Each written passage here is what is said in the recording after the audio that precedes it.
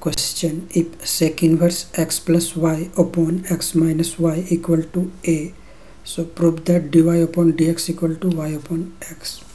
So here given sec inverse x plus y upon x minus y equal to a.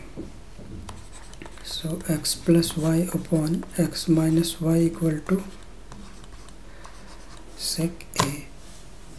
Now differentiate with respect to x. तो इसको हम x के respect में derivative करेंगे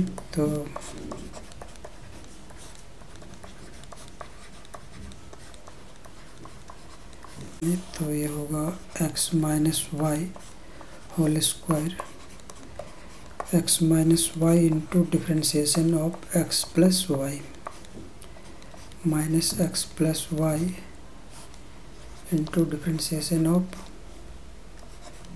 x minus Y equal to, और ये constant है तो उसका डिफ्रेंशिएशन 0 होगा. सो x माइनस वाई और x का 1 होगा और ये होगा dy upon dx minus x plus Y और ये 1 minus dy upon dx upon x minus Y whole square equal to 0. और अब हम इसको मल्टीप्लाई कर देंगे x माइनस वाई को बोथ के साथ, तो ये होगा x plus x dy upon dx और फिर माइनस y से करेंगे तो ये होगा माइनस y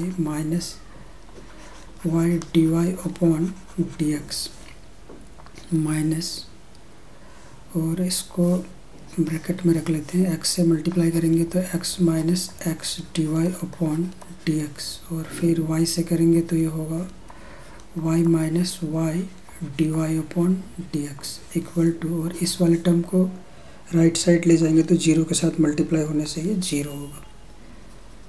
सो x plus x dy upon dx minus y dy upon dx, और इसमें ब्रैकेट को ओपन करेंगे तो साइन चेंज होगा. Minus y plus y dy upon dx equal to 0. तो ये इससे कैंसिल हो रहा है और x से x कैंसिल हो रहा है, और इसको ऐड करेंगे तो होगा 2x dy अपॉन dx और माइनस y होगा minus 2y equal to 0. So 2x dy upon dx equal to 2y, 2 से 2 cancel. So therefore dy upon dx equal to y upon x, hence proved.